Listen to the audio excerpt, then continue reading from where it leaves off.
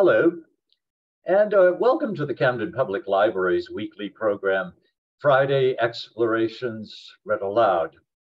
This is our 125th program, so we have many of them on our website if you'd like to go back. My name is Joseph Coté, and I shall be your reader today. The potential in the phrase, "my life flashed before my eyes," has always fascinated me. In February of 2022, the BBC claimed in a very important article and report that, quote, "new data from a scientific accident has suggested that life may actually flash before our eyes as we die." The reported study published in Frontiers in Aging Neuroscience went on to say this: a team of scientists set out to measure the brain waves of an 87-year-old patient who had developed epilepsy. But during the neurological recording, he suffered a fatal heart attack, offering an unexpected recording of a dying brain. It revealed that in the 30 seconds before and after, the man's brain waves followed the same patterns as dreaming or recalling memories.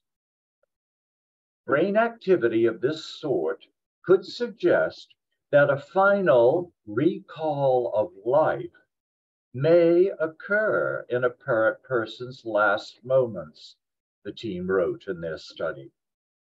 End of quote. The co-author of the study, University of Louisville neuroscientist Ajmal Zemar, noted that, quote, in the 30 seconds before the patient's heart stopped supplying blood to the brain, his brain waves followed the same patterns as when we carry out high cognitive demanding tasks like concentrating, dreaming, or recalling memories, end quote. It continued 30 seconds after the patient's heart stopped beating, the point at which a patient is typically declared dead. This could possibly be a last recall of memories that we've experienced in life, and they replay through our brain in the last seconds before we die. End of quote. The study also raises questions, he said, about when exactly life ends. When the heart stops beating or the brain stops functioning. The BBC report ends with this statement from Dr. Zemar: I think there's something mystical and spiritual about this whole near-death experience. And findings like this, it's a moment that scientists live for. End of quote. All very interesting, surely provocative, and especially thought-provoking. Wildly expanding on this scientific process within the brain. Suppose that one could actually utilize that short time to accomplish something unexpected yet remarkable, like conjure the thought of writing a memoir and then going on to actually writing it posthumously. Wildly is the operative word, obviously, in that statement. Surely you might think that I have finally gone off the deep end. Well, theoretically, not so, as evidenced by today's book in the spotlight. A few years back, well, quite a few years back, in 1880, Brazil's most celebrated writer Joaquim Maria Machado de Assis wrote what has often been lauded as a playful, incomparable masterpiece entitled The Posthumous Memoirs of Brás, Cubas, Epitaph of a Small Winner. In it, the ghost of a decadent and disagreeable aristocrat decides to write his memoir. In his memoir, Brás Cubas, the wealthy 19th century Brazilian, examines from beyond the grave his rather undistinguished life in 160 short chapters that are filled with philosophical digressions and exuberant insights. A clear forerunner of Gabriel Garcia Marquez and Jorge Luis Borges, Epitaph of a Small Winner is one of the wittiest self-portraits in literary history, as well as one of the masterpieces of Brazilian literature. That statement from the famed contemporary author Salman Rushdie. But before exploring the story told, let's consider some facts about the author. Joaquim Maria Machado de Assis. One might well ask, what sort of a man would have the clever or absurd imagination to create such a tale? Let me begin with the original 1880 dedication, written by the very hand of the very author through the very leading character. Quote, "To the first worm to gnaw the cold flesh of my corpse, I tenderly dedicate these posthumous memoirs." Quite a blinking light of caution ahead. The book's narrator adds on, quote, "Be aware that frankness is the prime virtue of a dead man. My dear living gentlemen and ladies, there's nothing as incommensurable as the disdain of the deceased." End quote. Well, Machado de Assis has certainly caught our attention. But allow me to back up and begin at the beginning briefly. Born in 1839, Rio de Janeiro, which was then the capital of the Empire of Brazil. He was the son of a wall painter who himself was the son of freed slaves, and a Portuguese washerwoman from the Azores. Obviously, born into a poor family, he was the grandson of freed slaves in a country where slavery would not be fully abolished until 49 years later. He barely studied in public schools and never attended university. And yet, he taught himself a good deal on his own, even reaching beyond his native Portuguese to becoming multilingual with the addition of French, English, German, and Greek later in life. With only his own intellect and his dedication to self-education to rely on, he struggled to rise socially. To do so, he took several public positions, passing through the Ministry of Agriculture, Trade, and Public Works, and achieving early fame in newspapers, where he first published his poetry and chronicles. Machado's work shaped the realism movement in Brazil, where he first became known for his wit and his eye-opening critiques of society. He wrote 5 romantic novels, all of which garnered attention and success with the public, but literary critics considered them mediocre. Over time, Assis rose to become a pioneer Brazilian novelist, poet, playwright, and short story writer, widely regarded as the greatest writer of Brazilian literature.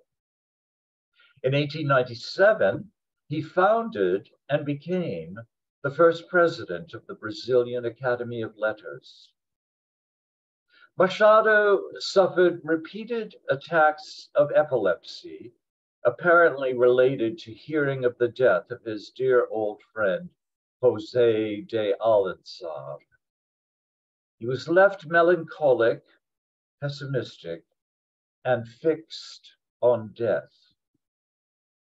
His next book, the Posthumous Memoirs of Brás, Cubas, grew to become widely considered his masterpiece. The translators of today's 2020 edition in the spotlight note, quote, "At once a work of uproarious mockery and great sympathy, this is Machado de Assis at his most path-breaking, an incisive observer of the human condition, and a founding father of modernist fiction." Indeed, critics often note, quote, "the mixed race grandson of ex-slaves, Machado de Assis is not only Brazil's most celebrated writer, but also a writer of world stature, who has been championed by the likes of Philip Roth, Susan Sontag, Allen Ginsberg, John Updike, and Salman Rushdie." Assis died in Rio de Janeiro in 1908 at the age of 69.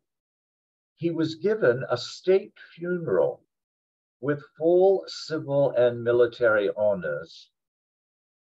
Sadly, though, Joaquim Maria Machado de Assis did not achieve widespread popularity outside Brazil during his lifetime. The Posthumous Memoirs of Brás, Cubas, Epitaph of a Small Winner. Quote, "I passed away at 2 o'clock in the afternoon on a Friday in August in 1869 in my beautiful mansion in the Catumbi district of the city of Rio de Janeiro." End quote.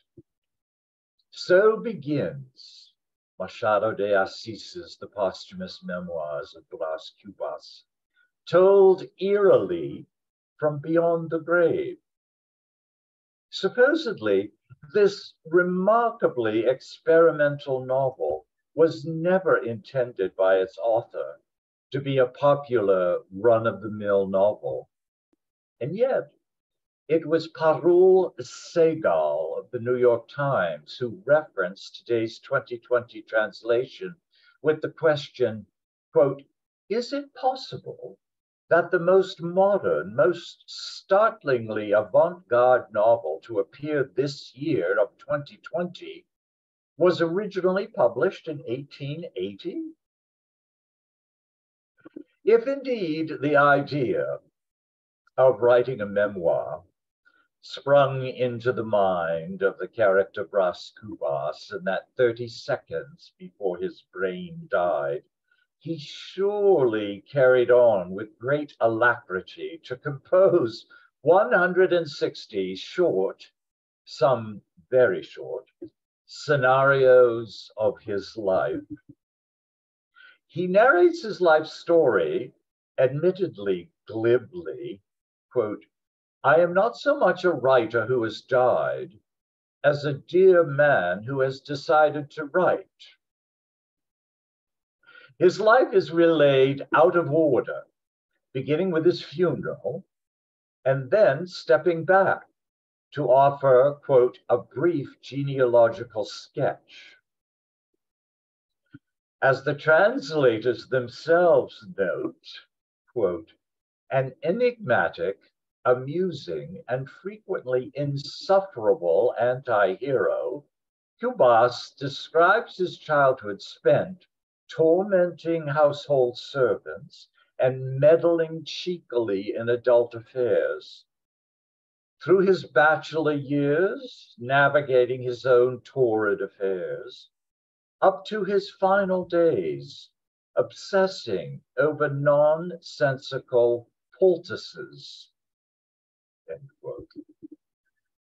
Oddly, the final chapter is all negatives.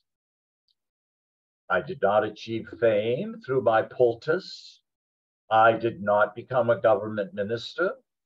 I never married. I did not die a lonely death, nor suffer semi-madness. I did not have children, and thus did not bequeath to any creature the legacy of our mystery. Despite all this negativity, the posthumous memoirs of Brás Cubas, written from beyond the grave by a most curious method, is inscribed, quote, with the pen of mirth and the ink of melancholy. Fascinating, eh? In my humble opinion, the posthumous memoirs of Brás Cubas came to our attention by a frequent listener to our program, a woman identified only as Miss Baseball. I think a fan. I don't think I ever would have found this unique post-mortem novel otherwise. So thank you, Ms. Baseball. As popular novelist Philip Roth once wrote about the author, quote, a great ironist, a tragic comedian. In his books, in their most comic moments, he underlines the suffering of making us laugh, end quote.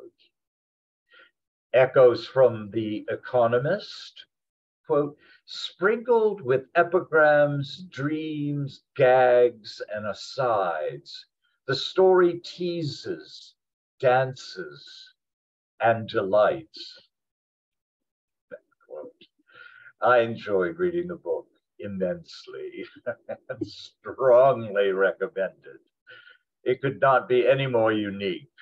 Someone writing their memoirs from the grave.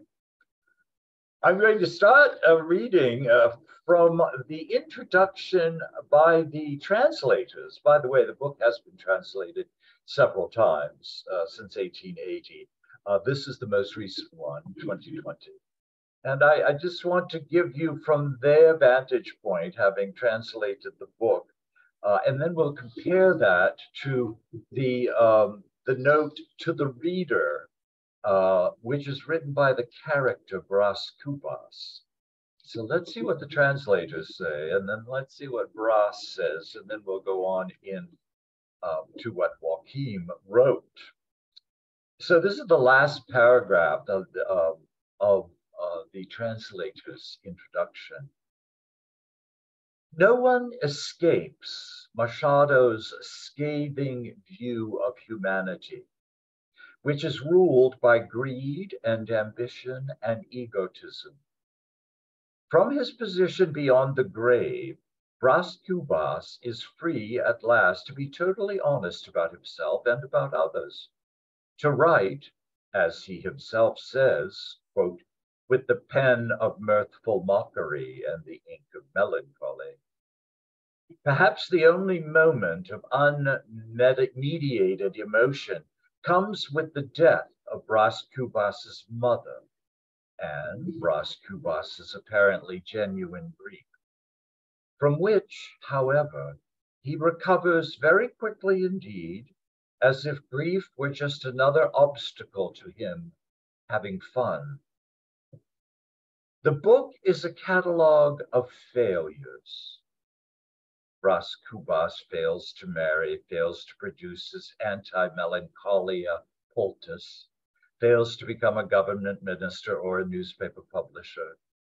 Lobo Neves fails to become a minister, let alone a marquis. Eugenia fails to marry anyone.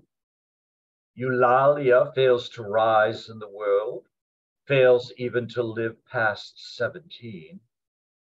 And Quincas Borba fails to publish his book of philosophy and doesn't even manage to be totally insane. Machado presents us with an almost entirely nihilistic view of life and humanity.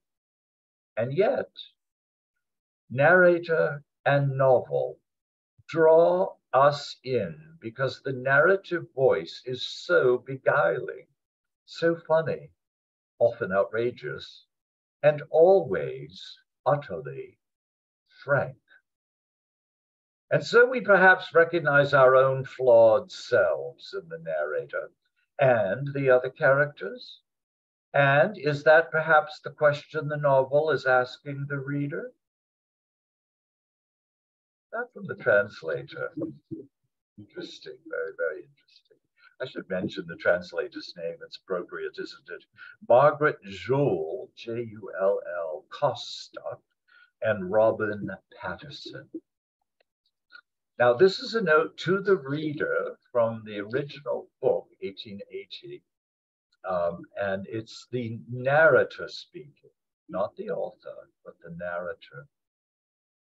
It says, Stendhal's confession that he wrote one of his books for a mere 100 readers is a cause of astonishment and consternation. It would, however, cause neither astonishment nor indeed consternation if this book failed to find even Stendhal's readership of 100, or indeed 50, or 20, or at most 10, perhaps 5. True, it is a somewhat rambling book, and although I, Brás, Cubas, may well have adopted the free form of a Sterne or a Xavier de Maistre, I have added a little petulant pessimism of my own. Why not? This is, after all, the work of a dead man. I wrote it with the pen of mirthful mockery and the ink of melancholy, and it is not hard to foresee what would result from such a marriage. Serious people will doubtless feel that the book bears all the hallmarks of a run-of-the-mill novel, while frivolous people will fail to find any of the qualities they have come to expect in a novel. It will thus win neither the respect of the serious nor the love of the frivolous, the two main pillars of popular opinion. I hope, nonetheless, to win the sympathy of said popular opinion, and the best way to do so would be to avoid writing a long, over-explicit prologue. The best prologue is the one that contains the fewest ideas, or sets them out in obscure, truncated form. I will, therefore, say nothing of the extraordinary method I employed when composing these memoirs, written here in the next world. That would be intriguing, but would take far too long, and besides, would add nothing to the reader's understanding of the book. The book is sufficient unto itself. If you like it, dear reader, that is reward enough. If you do not, I reward you with a dismissive snap of my fingers and bid you good riddance. Well, we heard the voices of the translator and the voices of the character, the narrator. Let's see what the writer has to say.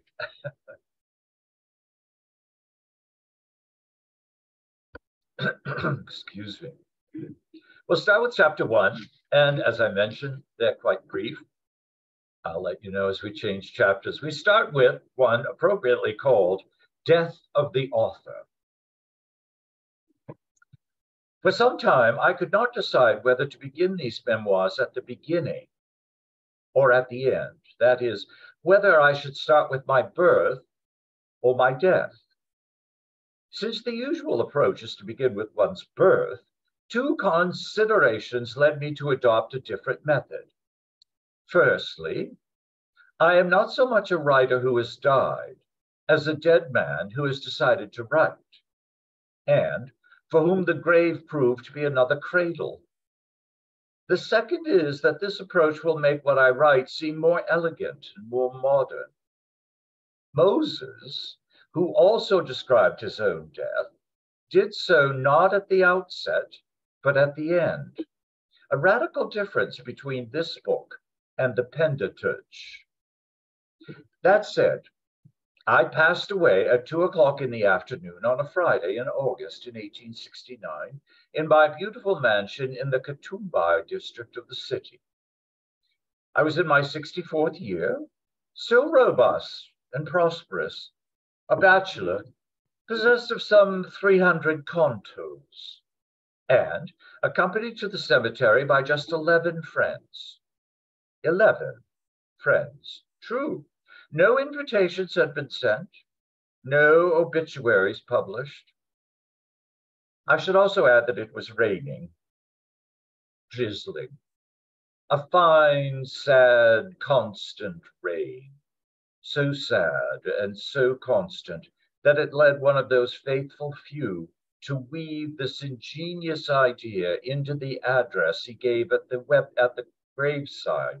Quote, "You, sirs, who knew him, can say with me that nature itself seems to be mourning the irreparable loss of one of the finest men ever to grace humanity with his presence. This somber air, these drops from heaven, these dark clouds covering the blue with a funereal veil, all this is evidence of the terrible, raw grief gnawing at the very bowels of nature. All this speaks in sublime praise of our illustrious and dear departed friend." Oh, good and faithful friend. No, I certainly don't regret the 20 government bonds I left to him. And thus it was that I reached the close of my days.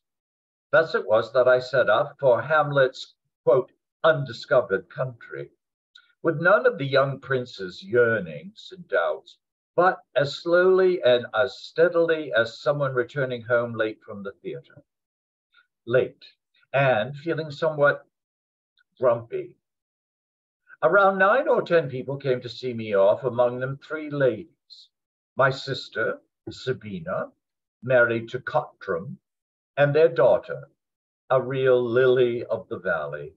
And, but patience, I will tell you shortly who the 3rd lady was. Suffice it to say that although unrelated to me, this nameless person suffered more than any of my actual relatives. It's true, she really did. I'm not saying she tore her hair out. I'm not saying she writhed about on the ground. Besides, I did not actually die a dramatic death. A bachelor who breathes his last at the age of 64 is hardly the stuff of tragedy.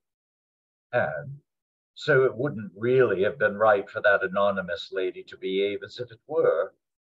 Standing at the head of my bed, her eyes wide, her lips parted, the sad lady could barely comprehend that I was gone. Dead, dead, she was saying to herself. And like the storks seen by an illustrious traveler as they took flight from the Ilosos River for the shores of Africa, indifferent both to the ruins below and no time, her imagination likewise took flight over those present-day ruins for the shore of the Africa of her youth. But let her go. We will follow later when I return to my younger self. Now, I wish to die peacefully, methodically, listening to the ladies sobbing and men quickly talking, the rain drumming on the caladium leaves in the garden, and the grating noise made by a grinder sharpening a knife outside a chainmaker's forge. I can assure you that this orchestra of death was not as sad as it might seem. At a certain point later on, it became almost delicious. Life was struggling for survival in my breast, like a series of breaking waves. My consciousness was fading. I was slipping into physical and moral stasis, and my body was turning me into plant, stone, mud, nothing. I died of pneumonia, but if I tell you, the reader, that the cause of my death wasn't so much pneumonia as a grandiose and futile idea, you might not believe me, and yet it's true. I will briefly set out the facts. Judge for yourself. Chapter 2. The poultice. So, one morning, while I was strolling in the garden, an idea appeared on the trapeze I have inside my head. Once there, it began to fling its arms and legs about, performing the most daring acrobatics imaginable. I simply watched, transfixed. Suddenly, it made a huge leap, stretching out arms and legs to make an X. Either decipher me or I will eat you up. That idea was neither more nor less than the invention of a truly sublime remedy, an anti-melancholia poultice, intended as a salve for our melancholy humanity. In my application to present this invention, I drew the government's attention to this truly Christian solution. I did not, on the other hand, deny to my friends the pecuniary advantages that could accrue from the distribution of a product with such profound effects. However, now that I am here on the other side of life, I can confess everything.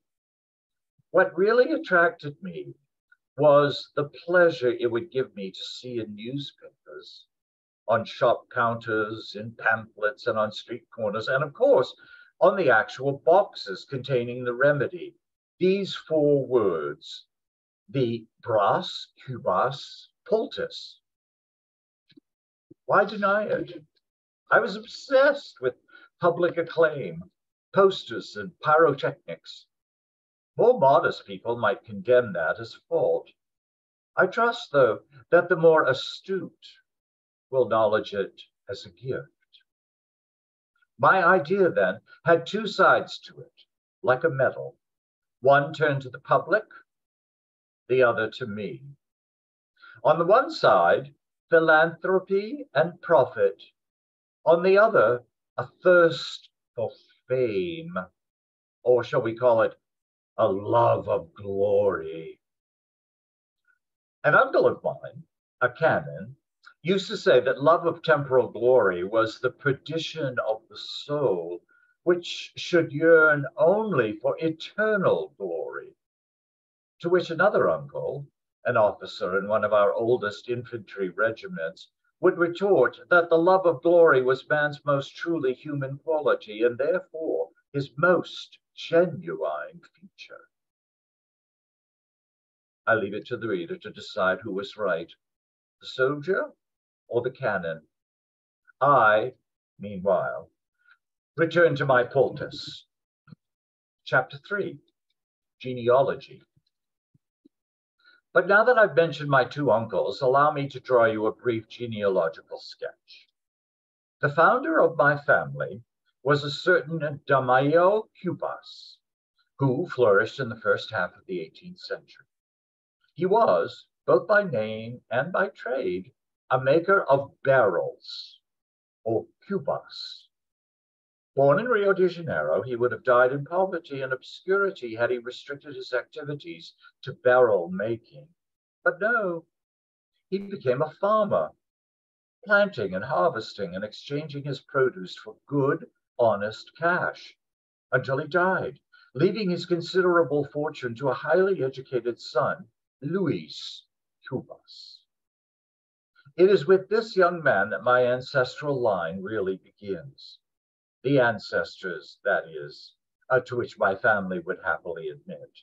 Because Damião Cubas was, after all, a mere barrel maker, possibly not even a very good one, whereas Luis Cubas had studied at Coimbra University, risen to a prominent position in government, and become a close personal friend of the viceroy, the Conde Cunha.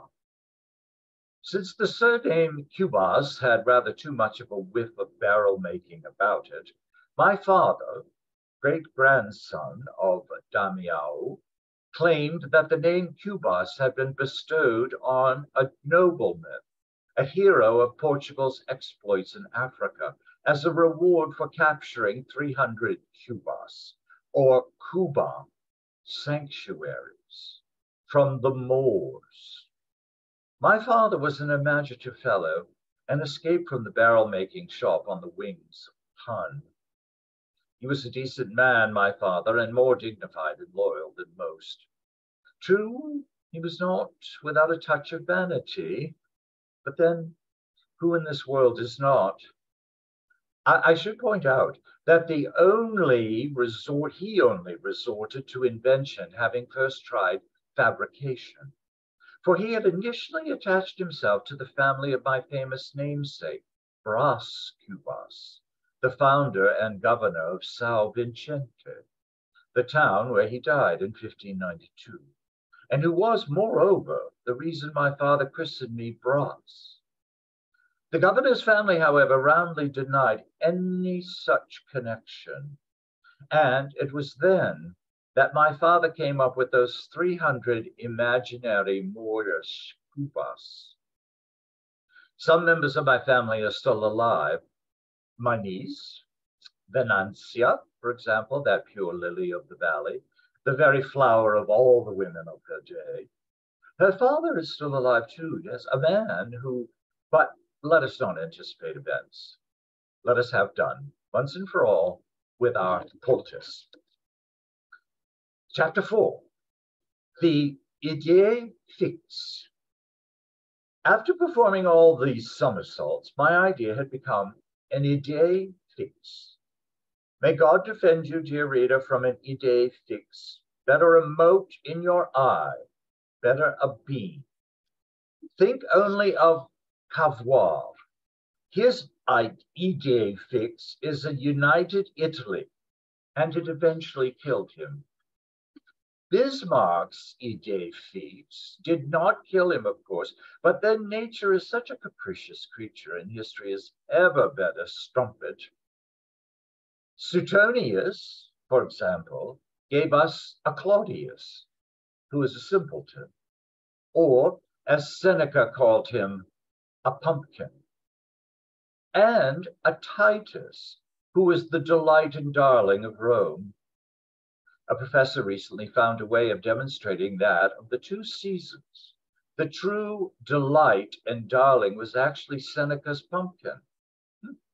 And you, Madame Lucretia, the flower of the Borgia family, whom one poet described as a Catholic Messalina, you were saved by a skeptical German historian, Ferdinand Gregorovius, who did much to mitigate that view. And while you may not have emerged as a pure white lily, neither were you a bog. I sit midway between the poet and the historian. Long live history, then, the fickle history that can be put to any use. But to return to the idée fixe, I would say that out of such ideas come strong men and maniacs, while out of vague, shifting, mutable ideas come Claudiuses, a la Suetonius. My idée fixe was a very fixed idea indeed, as fixed as, well, I can't think of anything in the world that is quite as fixed, but perhaps the moon, perhaps the pyramids of Egypt, perhaps Germany's dear departed Confederate diet. Let the reader choose the comparison that suits him best. And don't get all snippy with me just because we haven't yet reached the narrative part of these memoirs. We will. Like most other readers, your confrères, I think I too prefer anecdote to reflection, and believe I'm right to do so. We will get there. Like most other readers, I should, though, warn you that this book is written in a leisurely fashion, as befits a man no longer troubled by the swift passage of time. It is an extremely philosophical work, although its philosophy is somewhat uneven, one moment austere, the next playful, a work that neither builds nor destroys, neither inflames nor chills, and which is more pastime than doctrine. So, let us begin. Stop your sniffing and let us get back to that poultice and forget all about history, which can be as capricious as any elegant society lady. None of us fought in the Battle of Salami. None of us wrote the Augsburg Confession. And for my part, if my thoughts ever do turn to Cromwell, it's only because I enjoy imagining that the same royal hand that dissolved Parliament could well have imposed the Brás Cubas poultice on the entire English population. But don't laugh at this twin triumph of pharmacy and Puritanism. As we all know, beside every large, flamboyant public flag, there are often various other modestly private flags, which are hoisted up to flutter in the other flag's shadow, and which, quite often, outlive it. To offer a rather poor analogy, it is like the rabble who once sought shelter within the walls of the feudal castle. The castle fell, and the rabble remained. Admittedly, the rabble then grew in power and themselves became the kings of the castle. Now, it's not a good analogy at all.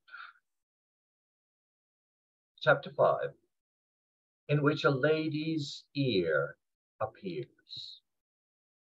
Alas, when I was busy preparing and perfecting my invention, I happened to sit in a cold draught and immediately fell ill, but failed to take proper care of myself. I had that poultice stuck in my head. I was carrying around that idée fixe about the mad and the strong. I could see myself as if from afar, rising up above all hordes and into the sky like an immortal eagle. And in the face of such a lofty spectacle, a man cannot feel the pain afflicting him. The next day, I was feeling even worse, and I did finally attend to myself, but half-heartedly,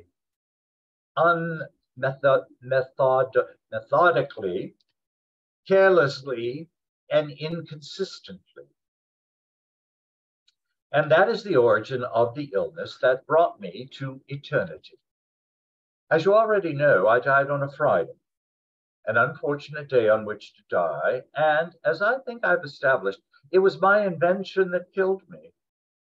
Less lucid proofs than mine have met with triumphant cheers. However, it was still not impossible that I would climb to the very summit of the century and appear in the newspapers among other Methuselahs. I was strong and healthy. Imagine if, instead of laying the foundations of the pharmaceutical invention, I had been trying to piece together the elements of a political institution or a religious reform. Then along came that cold draught, which outdid its efficiency all our human plans, and that was that. Thus is the fate of all mankind. With that thought, I bade farewell to the woman who, while she was not, I would say, the most discreet, was certainly the most beautiful of all her contemporaries. The unnamed lady from the first chapter, the one whose imagination took flight like those storks by the Ilissos River.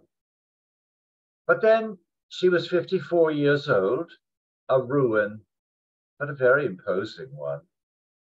Imagine, dear reader, that she and I had loved each other many years before, and that one day, as I lay on my sickbed, I saw her appear at my bedroom door. We have one more time for one. Now, this one is in French, chapter 6. Chemin que le dit, Roderick, qui le crut. I saw her appear at the bedroom door, pale, tearful, all in black, and watched her linger there for a whole minute, unable to summon up the courage to come in, or perhaps deterred by the presence of the other man who was in the room at the time. I observed her closely from the bed where I lay, and it did not even occur to me to speak or make some gesture.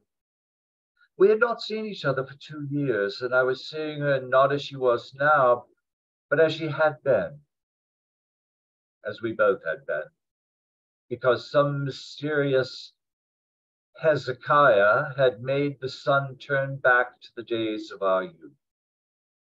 The sun turned back, and all my woes fell away, and this handful of dust, which death was about to scatter into the eternal void, outdid time itself, death's minister. Not even a drop of Juventus's rejuvenating water could match the sweet allure of the past. Believe me, remembering is the lesser evil, for no one can trust in present-day happiness, which always contains a little of Cain's spittle. Once time has passed and the spasm is over, perhaps then you can truly enjoy it, because if you have to choose between those two illusions, choose the one you can savor without pain. This evocation of lost joys proved short-lived because reality soon prevailed, and the present drove out the past. Later, in some small corner of this book, I will perhaps regale the reader with my theory of human additions. All you need to know now, though, is that Virgilia, for that was her name, entered the room with a firm step, with the gravity bestowed on her by her clothes and the years, and walked over to the bed. The stranger got up and left.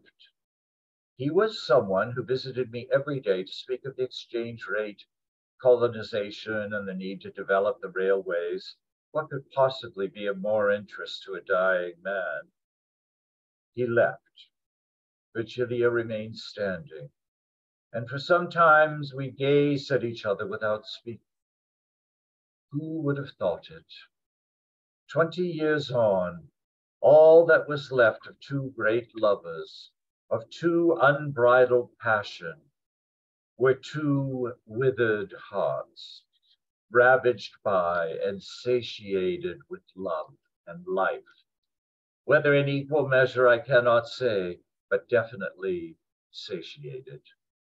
Virgilia now possessed the beauty of old age, an austere maternal look. She wasn't as thin as when I saw her for the last time at a St. John's Eve festival in Chihuahua, and because she was the sort to fend off old age for as long as possible. Only now were a few silver threads beginning to appear in her dark hair. "Have you taken to visiting the dead?" I asked. "What do you mean, the dead?" answered Virgilia, tuttering. Then she squeezed my hands.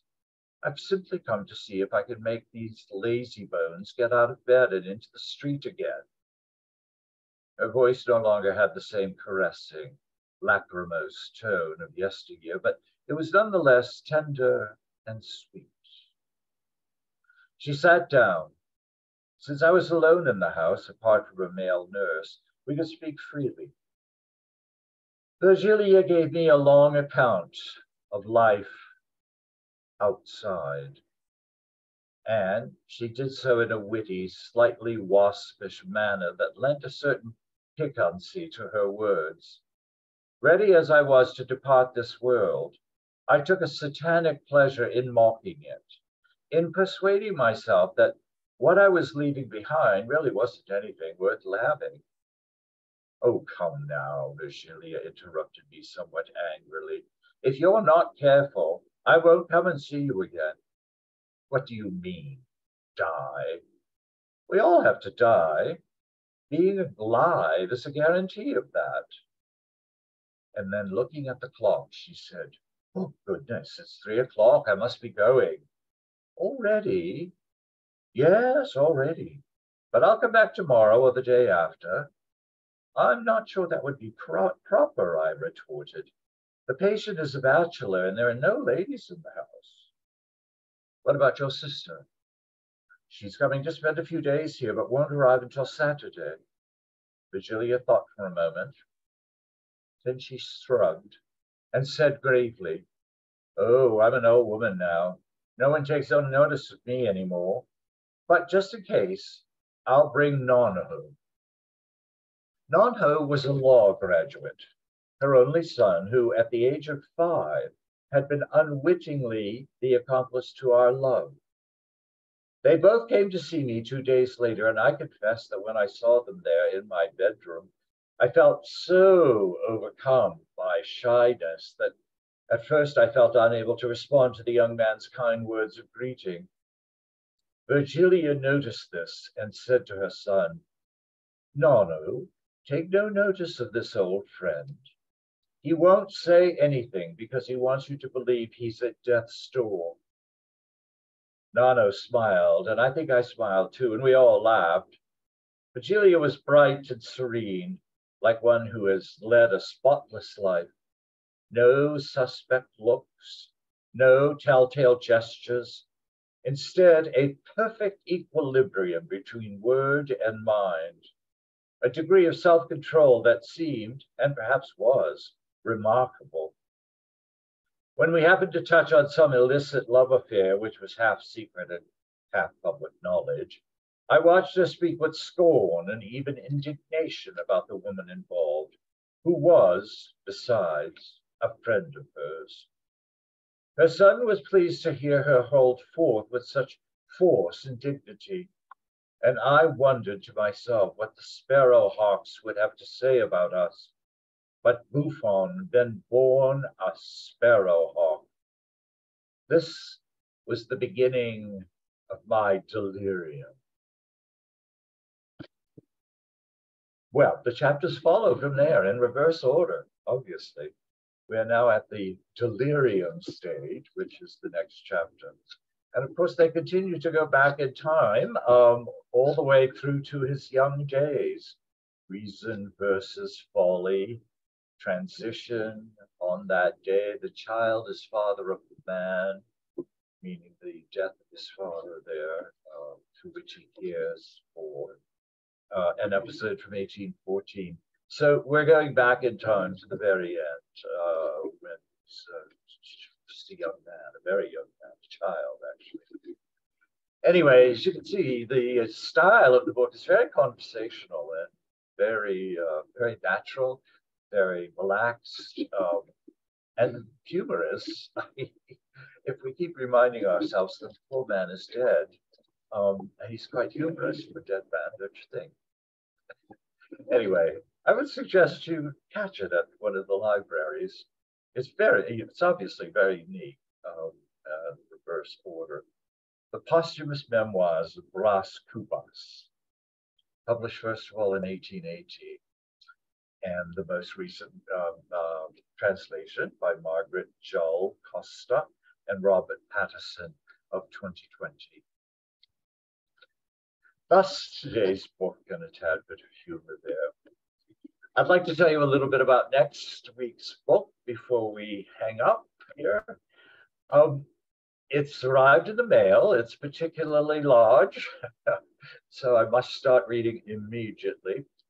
It is called The Myth of Normal. It's a new book published just in 2023 already this year, The Myth of Normal. And the subtitle is really the clincher: Trauma, Illness, and Healing in a Toxic Culture. It's obviously a very contemporary work of nonfiction. It's, of course, a New York Times bestseller, which is why I couldn't get it through the public library system anywhere in the state of Maine. There are several copies, but they're all checked out for the next several weeks. I've had to buy it, which is just fine. It's by the acclaimed author of the book Realm of Hungry Ghosts, a groundbreaking investigation into the causes of illness, a bracing critique of how our society breeds disease and a pathway to health and healing. Well, that's certainly food for thought, isn't it? In this revolutionary book, renowned physician Gabor Mate eloquently dissects how, in Western countries that pride themselves on their healthcare systems, chronic illness and general ill health are on the rise. Nearly 70% of Americans are on at least one prescription drug. More than half take two. In Canada, every fifth person has high blood pressure. In Europe, hypertension is diagnosed in more than 30% of the population. And everywhere, adolescent mental illness is on the rise. So, what is really normal when it comes to health? For all our expertise in technological sophistication, Western medicine often fails to treat the whole person, in ignoring how today's culture stresses the body, burdens the immune system, and undermines emotional balance. Now Mate brings his perspective to the great untangling of common myths about what makes us sick, connects the dots between the maladies of individuals and the declining soundness of society, and offers a compassionate guide for health and healing. Well, if for no reason that you can think of other than the phrase toxic culture, I think it's worth joining me next week. Toxic culture, trauma, illness, and healing in a toxic culture. The Myth of Normal by Gabor Mate, published only a month ago. It is the hot New York Times bestseller at the moment. So get ahead of your friends. Come visit me next week and hear about the book so that you can be the first to talk about it at your next cocktail party. Thank you very much for joining me today. I hope you enjoyed the book. It's such a unique book. I know I've used that word too many times, but it's such a unique book. I suggest you read it. And if you did enjoy it in today's program, please hit that little icon there called thumbs up, thumb pointing to the air. Maybe you even consider sharing it with a friend.